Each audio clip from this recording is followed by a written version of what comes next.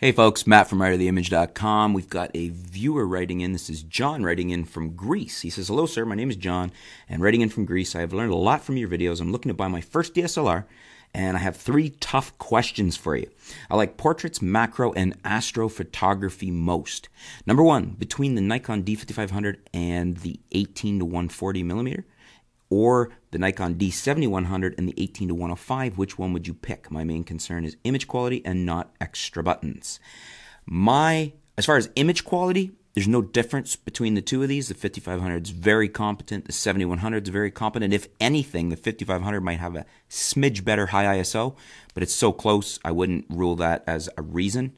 They're essentially the same sensor. That's why there's really no difference here. So for image quality, I wouldn't be concerned about the two. Me personally, between the two cameras, I will go with the 7100 in almost all situations because I like the more pro body with the dual controls, one designated for aperture and one designated for shutter speed instead of having to toggle between one as you would on the 5500. There are situations where the 5500 might be okay or better, and that would be the fact that it's lighter and smaller. So if you're doing a lot of backpacking or size and weight is the ultimate concern for you, that would be a consideration. I have no problems with the 5500. I just prefer the layouts and the more professional controls of the 7100. So up to you on which way you want to go there. Image quality between the two, you're not really going to see any difference.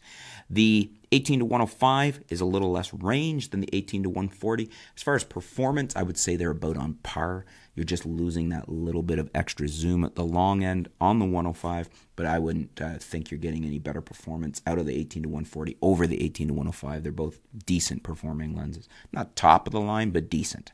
Number 2, your question number 2, Nikon 105 f2.8 macro or Sigma 105 2.8 macro.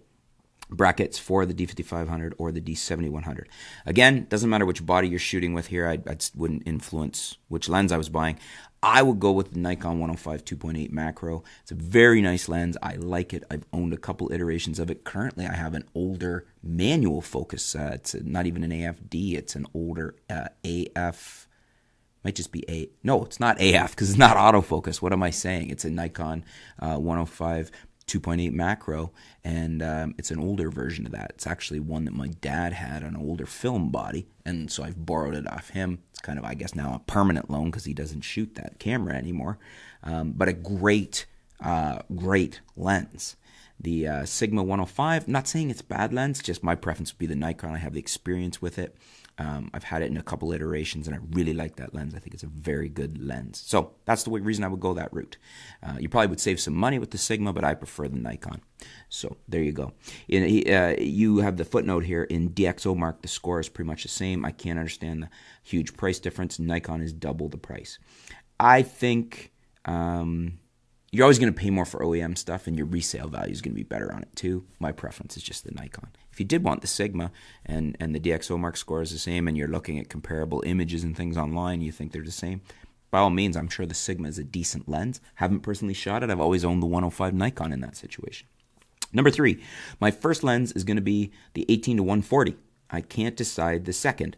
I like the 50 f1.8G and the Sigma 105 2.8. Because I like portraits and macro, I think that the 105 is going to be better all around lens, brackets, bokeh, and close up. But the 50 is very good too. I can only afford one. Which one do you suggest? Well, I would think that your reasoning there is kind of, you've already made your mind up, and it's a good reasoning. Because you like macro and portraits, I would go with the 105 2.8. So, and you seems like you've narrowed it down already to the Sigma. So either one, whatever macro you're going with, but I would go with that 105 2.8. Even though I love the 50mm f1.8G, if you can only afford one and you want it to do both, obviously the Sigma is a macro, so it's going to do both for you. It's also going to be a fantastic portrait lens because it's longer, which can give you more compression. So at 2.8 with the added compression, it's going to be a very nice portrait lens.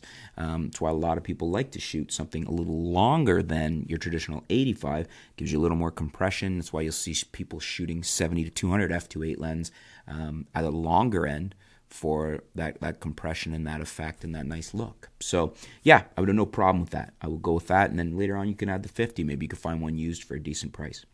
Finishing up the email, thanks for your time. Keep going. I apologize for my language mistakes. Please correct them before answering. Friendly John. Actually, very well written. You seem to have a very good grasp, better than I do, because I don't speak two languages. I only speak English. So you're ahead of me, my friend. Hope I've answered your questions. I'm going to throw that back out to our viewers. What would you guys do in each of these situations? Would you go with the 5500 or the 7100? With the 5500 with the 18-140 or the 7100 with the 18-105? What would you do and why? The 105 Nikon macro or the 105 Sigma macro? Which one would you go with and why? And then for his first lens, because he's doing macro and portraits, I'm backing up his suggestion that he go with the Sigma 105. Would you do the same thing? Let us know what you do and why. Leave that in the comments below. Let's help out John. Thank you for your question, and stay tuned, folks. We'll be back soon here at artoftheimage.com.